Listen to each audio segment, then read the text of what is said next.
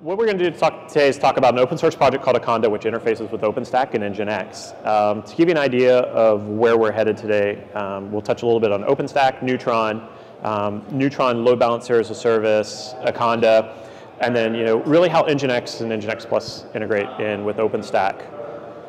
A little bit about me. My name is Mark McLean. I am the co-founder and CTO of Akanda. I'm a member of the OpenStack technical committee and was the former Neutron OpenStack Networking PTL for a year.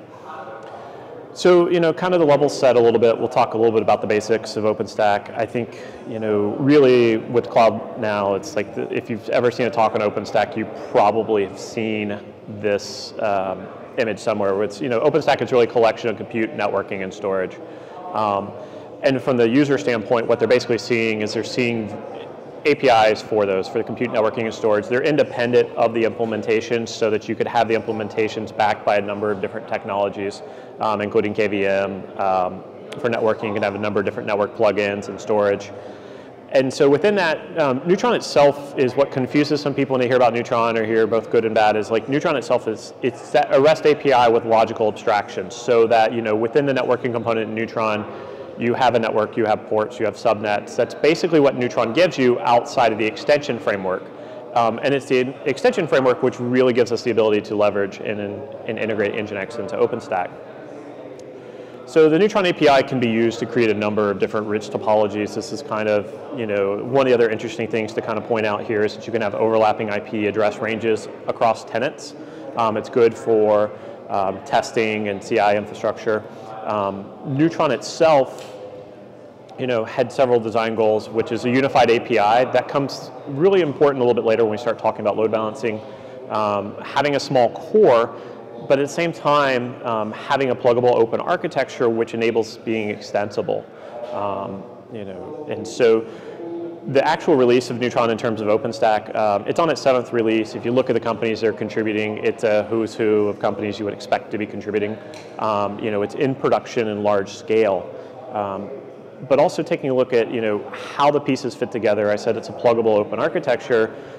We have kind of this nice clean picture of what OpenStack is, but sometimes I think it's handy to kind of peek underneath the hood and see how the pieces fit together. And underneath the hood, it's a little messy in terms of what the graph looks like. But really, if we kind of dive in, that's we can kind of really zoom into. This is Neutron. This is the components we care about. The rest of it will be compute and storage. Another way of viewing it is the reference architecture for Neutron is really a collection of microservices. You have layer 2 agent, which runs typically on hypervisors. Depending on your networking backend, you may or may not have this. Others have similar replacements. You have a layer 3 agent, you have DHCP agent, and then you have advanced service agents, which will manage and manipulate advanced services such as load balancing, firewall, and VPN. The Neutron server itself, if we dive into that box, has a REST API, an RPC service, and a plugin. And then, but these are all the frameworks for providing that tenant, that generic tenant view into orchestrating the network.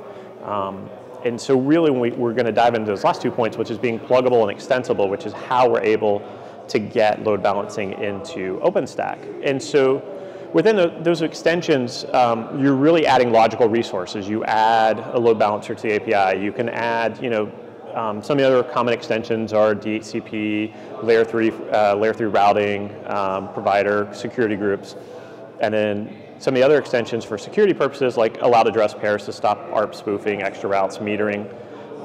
Question usually comes up at times, and this is important also in terms of when load balancing, is that Neutron supports a very robust security model in terms of both ingress and egress security groups. It's a little bit different if you're familiar with how AWS security groups work, as well as multiple overlay support protocols so that you can run VXLAN, Genev, GRE, tunneling. And then one of the newer features coming out in this fall's release of Liberty is RBAC. So now you can actually share networks across tenants, which from a production standpoint is really handy because as a deployer, an operator, you can set up a collection of networks and then allocate them specifically to be shared amongst a select group of tenants. Previously, this was super hard to do. And then the OpenStack community has both security team and the vulnerability management team. So, OpenStack and Neutron in general allows you to build a number of different network topologies. You can consider both, do you want a layer 2 network, but most people are building layer 3 centric networks. They're easier to manage, easier to operate. You don't run into some of the headaches of having very large L2 domains. As well, and a lot of times they're supported with different types of isolation, GRE, VXLAN, GNAV. Just kind of touch on those a little bit. With VLAN, it's 802.1q. It requires a lot of setup, and your underlay has to be aware of how your VLANs are allocated and deployed. Can really cause some problems. And so a lot of times with Neutron, you'll see either very flat deployments or deployments based on VXLAN, GNAV, because that way you can encapsulate that L2 packet into layer 3 or 4, depending on which protocol you're running, and then it's routable within your fabric. You can, because IP fabrics just really kind of scale. So taking a look at that, that's kind of the basics of what Neutron is. One of the things is that Neutron itself is just networks, it's ports, it's subnets, not a whole lot of interesting things. And really, when we're deploying applications, we want to do interesting things. We want to deploy our applications. We need the network to support it with on-demand provisioning. And so part of that within OpenStack is they have what's kind of more recently known as the Big Tent, which is the ability to spawn up projects within that and as long as those projects support open design, open development, open community. And within that, there's kind of even a sub-area with that, which is kind of a nickname within the networking area, the Neutron Stadium. And really what that does is it provides a common form, improved consistency, shared governance, so that one of the projects that was spun up in there was load balancing as a service. So when we start taking a look at that, and what I'll do is I'll kind of walk you through how the logical models kind of work with load balancing as a service, and then also kind of where it differentiates a little bit. So, load balancing service, it's tenant provisioned load balancer instances, whether logical in a software appliance or whether in hardware. There is a new API, the V2 API, which was basically officially released in Kilo. The V1 API was kind of an escaped prototype that kind of lived a much longer life than it should have. That new API included an updated logical model, which we'll kind of step through. Also support for TLS. And so one of the things that a lot of people, when they start looking at Neutron and some of the resources for load balancing, it's just kind of touch on history. Going back 6 releases, load balancing has always been of heavy interest within the OpenStack community. And so making sure that, and bringing that and delivering it. And so what essentially happened was the experimental API was kind of rushed in Grizzly. And so some of the things I talk about, if you go Google them, unfortunately some of the top hits are still for the old V1 API. So just kind of a word of caution there. But you can kind of see we've had that kind of steady step progression in terms of improving the API. Specifically when we rewrote the V2 API, it was a more collaborative environment from deployers and vendors jointly. So the load balancing service data model is kind of a little bit interesting. It renders well onto the NGINX model, but it also has a little bit of terminology differences, so we'll kind of highlight those as we step through. But really, the thing to remember about the data model is from the default deployment, it's a least common denominator kind of thing. So you're going to have the basics. If you want to have extras, that's where extensions come into play. That's where you're going to want to deploy a more powerful appliance and really deploy something that enables you to have extra features and access to them. Within that model, you have, within the Neutron model, you have the load balancer, which is a top-level object, and really all it does is just holds the VIP port in Neutron, and that's the external address available. You can do both setups where it's 1-arm mode, 2-arm mode, so it gives you lots of options there, and it's the provider that does that. Within that container, you have a listener, which really says, okay, here's what we're listening, what protocol, what port, default. I mean, this is kind of standard stuff, but it's really analogous when you take a look at NGINX of here's the server line within the file. And then within that, you have the pools, which is kind of more when you start taking a look at like what the backend would be in, say, an NGINX. And so, the backend is where you can choose your session persistence, the algorithm you're using, and then declare the member sets. And then the members themselves are kind of fairly lightweight. address, port, weighting, subnet, but that's kind of in the basics in the open model. And then also as well as just, how you monitor the health of your member set in terms of like type, timeout, delay. And if it's HTTP specifically, you can say which method to use, which URL, what response codes you expect for particular things. And then, so one of the things I touched on is kind of one of the newer features in the V2, which is cool, is support for TLS. And in order to do that, you have to have a companion project called Barbican, which was created, and this is where the OpenStack Big Tent really helps us all. The Big Tent enables like projects, so you can have load balancing, you can have Barbican, which is really a project to store securely store secrets and manage them in a very secure way. One of the things that we were finding early on with some of the V1 implementations is that folks wanted to store secrets but didn't really store them in a provider-specific way, but not necessarily the most secure way. They were just kind of trusting that the management network would do what it was supposed to do. And it provides pluggable crypto components, so you have access to HSMs. It's really robust, and so within that. What you end up with is with a load balancer as a service that's accessible to all tenants. It gives you dynamically provisioned load balancing that you can use with the CLI to create. And so that's how load balancer as a service, kind of the overview, the high logical level view of it. And so as we kind of dive in a little bit deeper, we have the Big Tent that enables a number of different players. So we've talked about load balancing as a service. We've talked about Barbican, and one of those players in its tent is Akanda, which is the company I work for, but we're also an open source project. And so one of the things we wanted to do is we wanted to kind of take on a number of Neutron operational challenges. One of the things that's super hard to do is it's super hard to manage multiple services within an OpenStack deployment. A lot of times they were written specifically to allow one and only one thing, but the reality is as deployers, and Akanda was born from a deployment perspective, is that, because when we founded the project, we were all working for a large hosting company at the time and wanted to make sure that we could manage multiple services, manage multiple levels of deployment, as well as have differentiated service and quality of service for equivalent advanced services. Oops. So, another one of the things that's also interesting is that when we take a look at some of the problems is that SDN landscape, and you have an SDN controller, you have an L2 orchestration system, is that they're very hard to change, especially if you integrate all your layer 3 and above services into it. And over time, some of the services get better, some of them don't scale, some of them have different scaling curves, and you want to switch those out. So that was another one of the reasons that when we were founding the Akanda project, we wanted to have that ability. We also want to have the ability to have to better enable multi-vendor deployments.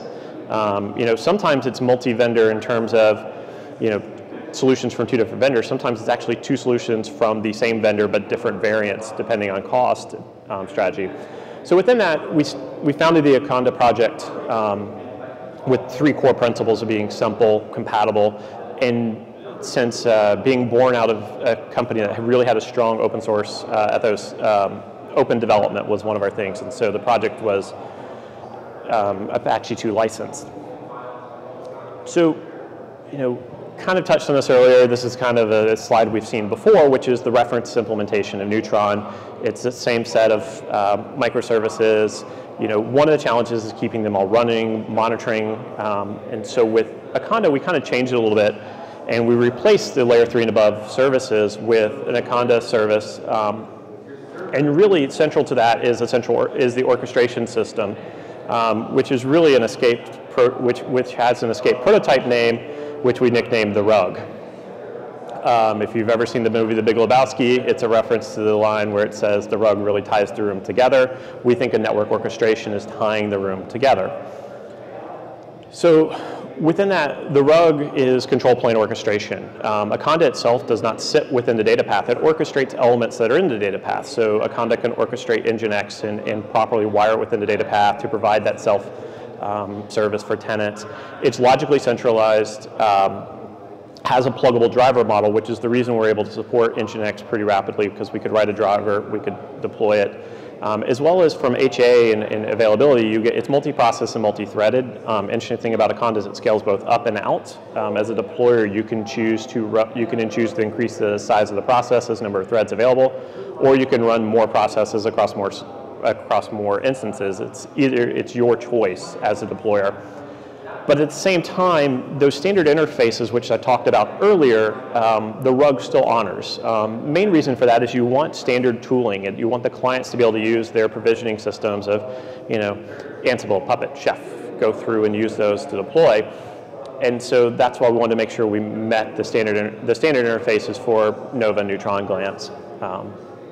And so the orchestrator itself and the rug is really there. It's reacting to changes in the logical model.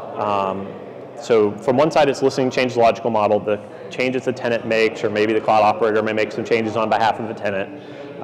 And then underneath the hood, it's going to take those, it's going to act on them, it's going to communicate with the layer 2, layer 3, layer 4 subsystems to implement those changes in the data path. And then, but a lot of systems kind of stop right there and just turn it on, hope for the best, hope it's good, and then assume that as a tenant, you're monitoring your network function to ensure that it's healthy. What the rug does is the rug continues to monitor that function to make sure that it's healthy. If it's not, it's going to auto-heal the instance. Another one of the things that happens typically is when you have these instances deployed, sometimes operators may be troubleshooting or may try to go and want to make optimization tweaks, and we'll go through and manually change configurations on instances. The rug itself will check for and prevent config drift, which is kind of a big problem that we've all kind of encountered. It's like you run a data center long enough and then somebody power cycles a machine and you find out that it had some special config that nobody knew about until you found out the hard way. So taking a look at what the rug does, it has several advantages. It's multi-vendor. It really allows you to support a multiple mix of vendors, both in the higher level and lower level layers of the network stack. It was designed with IPv6. If you're using the routing component, Akanda supports dynamic routing very well, which is in contrast to OpenStack. So you get BGP, OSPF, as well as the fast path, and that's really the fast path here is how the Akanda team was able to set up NGINX. And so, today we're looking at, the Akanda project was born in 2012. It's been in production for 3 years. It manages, several thousand network functions in production daily. It's compatible with Juno, Kilo, and the forthcoming Liberty release. It's compatible with a number of different layer 2 systems. And one of the questions that comes up at times is, what does this look like if I'm deploying OpenStack? You have Nova, Neutron, and Akanda orchestration all running in the control plane on the left-hand side. If you look over to the right-hand side, your network stack is basically your physical network in whichever topology you want. What we've been finding is when people run overlays, run very simple topologies in the physical network because it's really easy to troubleshoot, really easy to expand and manage. And then above that, you have, say, OVS or Linux Bridge, which are managing an overlay system or possibly a proprietary version. Akanda is layer 2 agnostic, which is important for when you're wiring in network services. And then on top of that, you have the OpenStack APIs, and then you have the Akanda hooks for deploying load balancing, firewall, and VPN services. And so you get those advanced services at the top. So it's kind of the stack both ways of here's where the control plane is, and here's what's actually going on within the data path. One of the other things to contrast for is when you take a look at the Neutron reference architecture, is typically the services are all co-located into a network node. DHCP, routing, firewalls and service are all collapsed down into one of those. And then what you end up having is you have problems where that network node becomes saturated. Yeah, you could deploy more than one, but you still end up with single points of failure within your network. You end up with network congestion in very well-known and predictable spots. And so a lot of times it causes lots of issues. So Akanda does it a little bit differently. And this is where we can really take, you can spin up an NGINX appliance, and we can spin it up as a VM within the OpenStack deployment. We can manage it, and we spread out these network functions around the deployment. It gives you the ability, inevitably hardware will fail. So making sure that you mitigate the outages, mitigate the impact of when hardware fails. You hope to catch it ahead of time, but you never know when somebody's when your electrician's going to be working in the wrong panel and takes down half the data center. I think we've all kind of been there, unfortunately. So you have that choice, or optionally you can spin up Akanda can manage the instances in containers. The Akanda project, just real quick, the source is available on GitHub, StackForge, feel free, star it, like it, fork it. We have documentation available for docs.akanda.io, and then we're always kind of hanging out in Freenode, ready for questions and whatnot. So, this is NGINX Cough. I work for Akanda. Why are we here? Why are we talking about it? And the interesting thing is when you really dive in is ultimately tenants want self-service NGINX. You talk to application developers at companies, they're like, I love it. I'm happy to write scripts to manage it, but if I can do it via OpenStack tooling, even better. They want the best performance over some of the other options. If you take a look at what the open source integrations in with OpenStack, they're a little messy. They're a little, some of them don't actually work fully. Some of them are half-baked. Some of them are in different processes of getting deployed. You have that simple deployment story, but you also have standard tooling. You can use Heat. You can use Ansible scripts that already understand it. So within, NGINX, and so within that, Akanda enables you to deploy NGINX. Very simple provisioning. From an operator standpoint, you can build up a golden image that has NGINX or NGINX Plus. The cool thing is if you're running NGINX Plus, it gives you access to the dashboard. You have access to all the extra analytics and metrics that you wouldn't normally have access to. It's a big differentiator between what you would have, say, with the other open source options that are currently built in with the reference implementation for load balancing. So between that, it's really easy for the tenant to be like, hey, give me access to my dashboard, as well as it's a combination of proven components.